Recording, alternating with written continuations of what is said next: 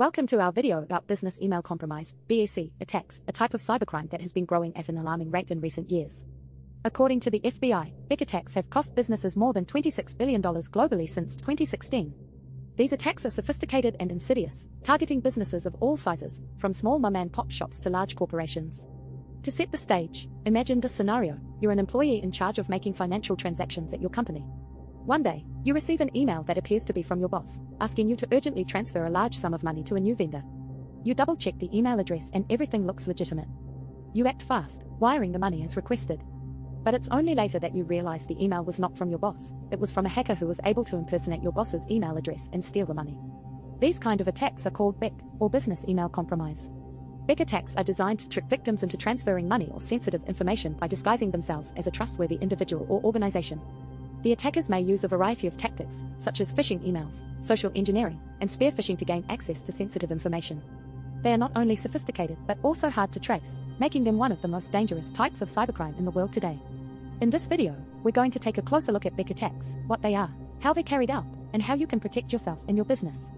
But first, let's get a better sense of just how serious the problem is by taking a look at the latest statistics. We will be discussing more in detail in the next chapter, so stay tuned. In this chapter, we will go into more detail about what exactly a business email compromise, BEC, attack is and how it differs from other types of cyber attacks. A BEC attack is a type of cybercrime that involves compromising the business email account and using it to trick employees or other individuals into transferring money or sensitive information to the attacker. BEC attacks are often carried out by impersonating a trusted person or organization, such as a CEO, a vendor, or a government agency. BEC attacks are different from other types of cyber attacks in several ways. First, unlike a typical hacking attack, which is focused on stealing sensitive information, BEC attacks are focused on tricking the victim into taking a specific action, such as transferring money or providing access to sensitive information. Second, BEC attacks are typically targeted at businesses, rather than individuals. Third, BEC attacks are often carried out using social engineering and spear-phishing tactics, rather than traditional hacking techniques. BEC attacks can take on several different forms, the most common of which are CEO fraud, where the attacker impersonates a high-level executive and tricks lower-level employees into transferring money or providing sensitive information. Invoice fraud, where the attacker pretends to be a vendor and tricks the victim into paying an invoice to a different bank account. Email account compromise, where the attacker gains access to a victim's email account and uses it to impersonate the victim and trick others into transferring money or providing sensitive information.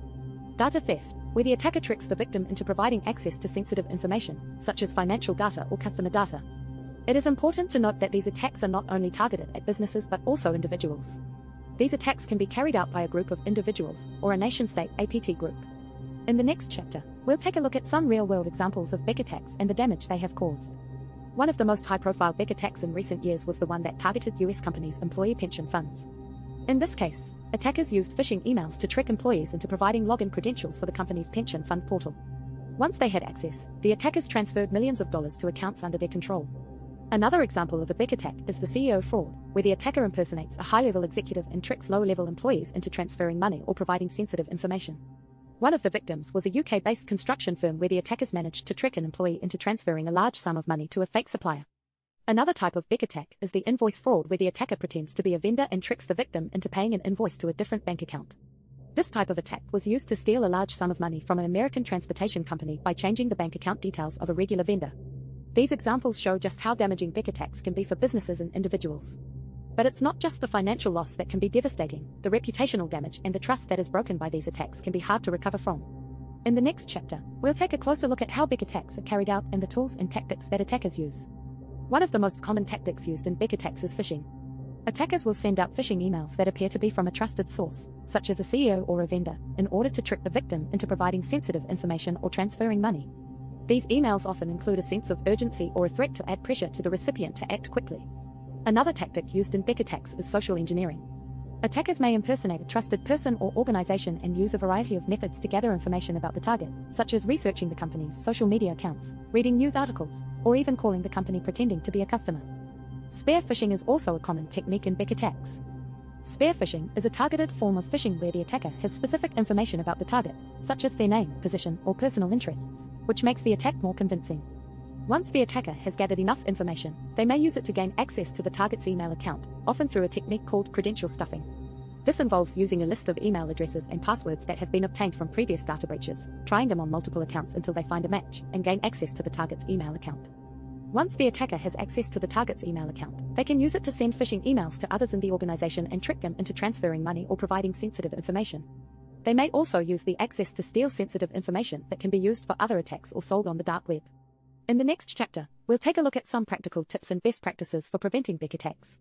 Tracing a BEC attack can be difficult and complex, as attackers often use multiple methods to conceal their identity and location. However, with the help of cybersecurity experts, it is possible to track down the source of the attack. The first step in tracing a BEC attack is to gather as much information as possible about the attack, including the email headers, IP addresses, and other forensic evidence. This information can then be used to trace the origin of the attack, identify the attackers, and determine their location. Tools like email header analysis, open source intelligence, OSINT, and threat intelligence can also help in tracking down the attackers. Once the source of the attack has been identified, law enforcement agencies can be notified and legal action can be taken against the attackers. This can include charges related to wire fraud, identity theft, and computer fraud. In some cases, extradition may also be sought if the attackers are located in another country. It's important to note that while legal actions can be taken to bring the attackers to justice, it doesn't guarantee that the stolen money or data will be recovered. But the process of legal actions can send a clear message that these actions will not be tolerated and the criminals will be held accountable. In the next chapter, we'll summarize the key points from the video and end with a call to action, encouraging viewers to take steps to protect themselves and their businesses from BEC attacks and direct them to where they can learn more about the topic. We've learned that BEC attacks are a growing problem that can cause significant financial and reputational damage to businesses and individuals. These attacks are often carried out by impersonating a trusted person or organization, such as a CEO, a vendor, or a government agency, and tricking the victim into transferring money or providing sensitive information. We've also discussed the various forms that these attacks can take, such as CEO fraud, invoice fraud, email account compromise, and data theft. It's important to be aware of these different forms as they can target both businesses and individuals.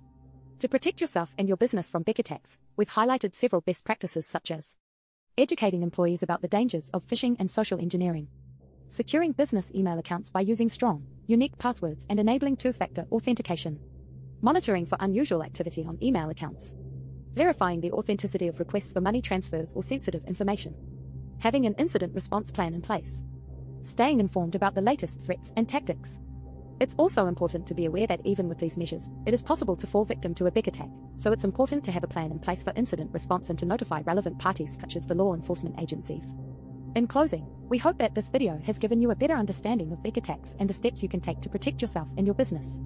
If you want to learn more about this topic, you can visit the website of the FBI's Internet Crime Complaint Center, IC3, and other cybersecurity organizations that provide additional resources and information on BEC attacks and other cyber threats. Thank you for watching.